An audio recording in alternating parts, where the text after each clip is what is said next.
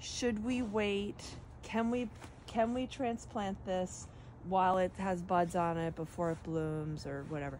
Yeah, the answer is yes. If you go to the nursery and you see things that are about to bloom or even in bloom and you're planting those, right?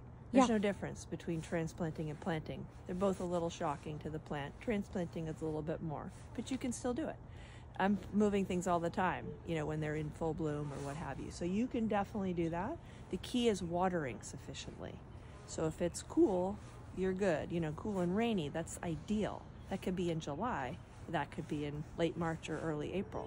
You have to just make sure you're giving it enough water until it's established. And when it's established is a bit vague because it depends on the temperature and how much it might be raining and blah, blah, blah. So the point is you have to be on it and be monitoring. You're in full sun here, which is where a lilac should be. So check. But if it's dry and, and hot, you need to be on it, like watering every day kind of thing, till, for a little while there.